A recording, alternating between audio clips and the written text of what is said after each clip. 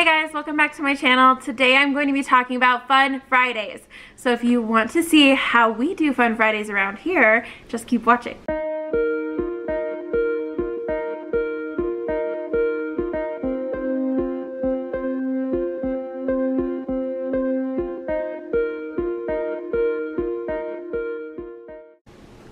Okay, so if you guys are new here, hello, my name is Renee and I am a homeschooling mom, and we've been just having a blast this year now that my youngest, my son, is really kind of starting to get to that age to where he's wanting to have fun with us, but he's still not kind of to where he can do what my daughter is doing.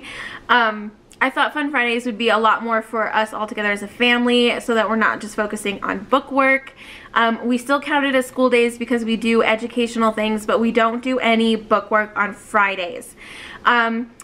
Last year, I kind of just would wing Fun Fridays, and I kind of fell out of it very quickly and lost inspiration. I'm kind of one of those people where I really like change, and I really like loops or rotations, so that it's always different, and we're just switching through different activities. So I made a list at the beginning, before the year even started, about things that I would like to do that are really fun, that wouldn't really fit into our daily schedule Monday through Thursday, for us to do together for Fun Fridays. So how our Fun Fridays go is we do basically a normal morning time. So we do calendar, Pledge of Allegiance, and then we do our morning basket, which I have a video on. If you want to go check that out, I'll have it linked down below.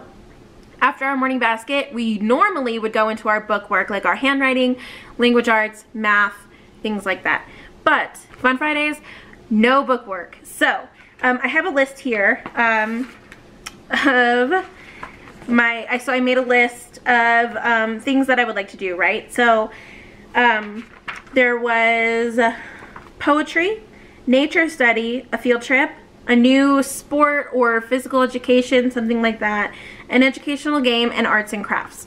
So after I made those lists, so that is 6 things that we are going to be rotating through, and then I wanted to show you kind of just some of the resources that I have for some of those things, and tell you how I plan to do those.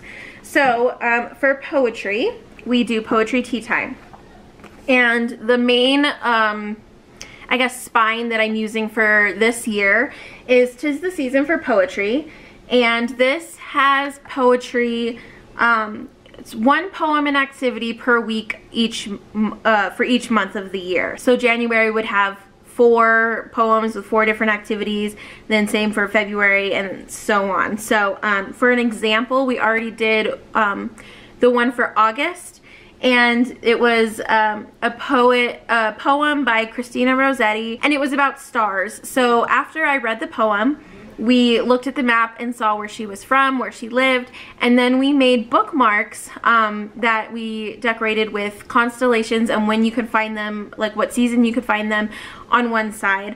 And then we listed the brightest stars and which and where you could find them in the night sky and what season to best find them in. So that was like a really fun activity. For poetry tea time, I set out the table. I can do a whole video about how we do poetry tea time, but as a quick run through, I set up a whole table. We have cute little fancy tea cups and plates, and we don't drink tea.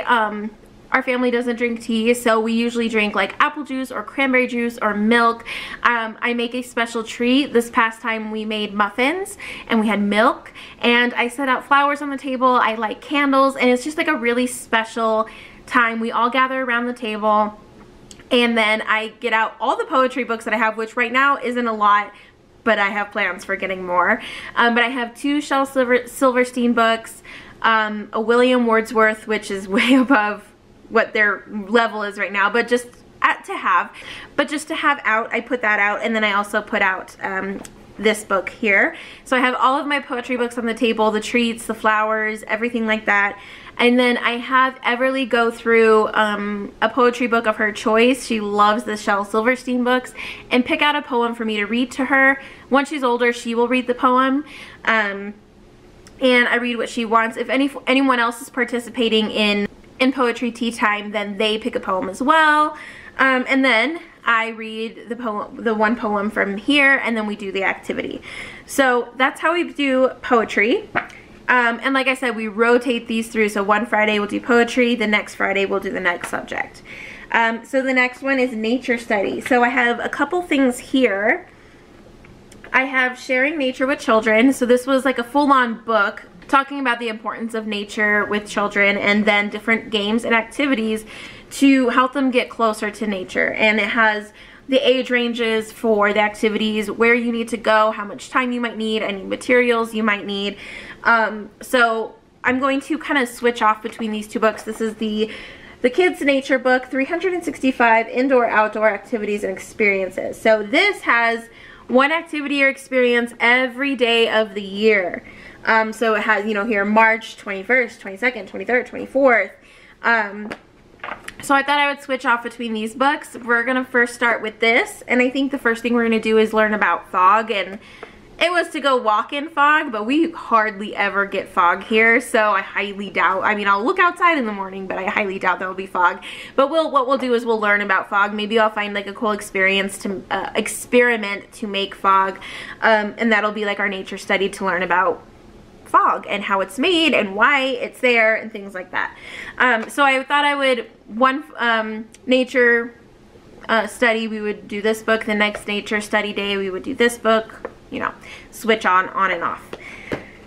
Okay, what else? Field trip. So for field trips, I kind of just try to plan about 3 to 4 weeks in advance of my Fun Fridays, so I can see what we might be talking about in school that week, history-wise or science-wise or language arts-wise or whatever, or if there's going to be like a famous person's birthday or a historical event or a holiday, anything like that. So I try to see if there's anything around that day that I could base my field trip around. If there's not, then I'm just going to kind of make one up to go do something educational.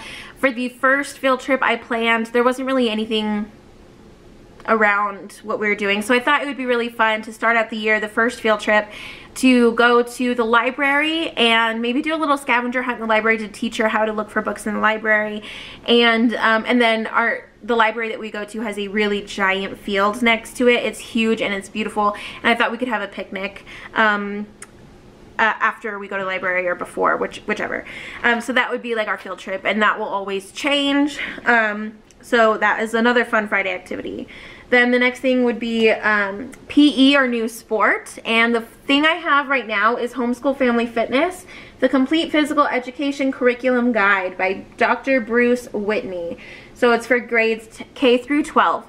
This has lesson plans in it. It has a full-on like schedule, like week 1 you could do this, week 2 you could do this, week 3, you know, and then it does like you would do this for preschool through grade 3, and then or this activity is good for K through 12, or you know, so that it gives you like a simple guide to do that. So we're just gonna pick, like, probably we'll just go in order from week 1 on, since we are only doing it about once every 6 weeks. We won't be doing everything in here, but we'll be at least learning different things. The first thing we're going to do is a fitness test, and then we'll do a fitness test at the end of the year and see who, you know, if we improved. And we're going to do this all together as a family. So most likely we'll be doing our physical education in the evenings after my husband's home, or possibly on a Saturday if that evening is like really busy. Because I would like to do all of this together as a family and to get fit and play and learn different skills together as a family. And I also have lots of good ideas. There's another homeschool fitness book that I want to get. There's yoga for kids book. There are a lot of really fun things that I could cycle through. And I'm doing this on Fun Fridays, so it'd be like once every 6 weeks, because when I tried to do like a PE last year or the year before, I can't remember, it was like super overwhelming. I didn't know what I was doing. I tried to do it every day and it was just not working.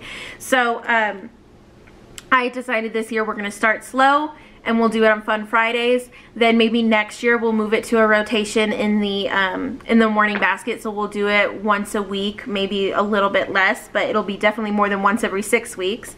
Just to like dip my toes in and see, to make sure that we really can do this physical fitness, because for some reason it's really like daunting to me.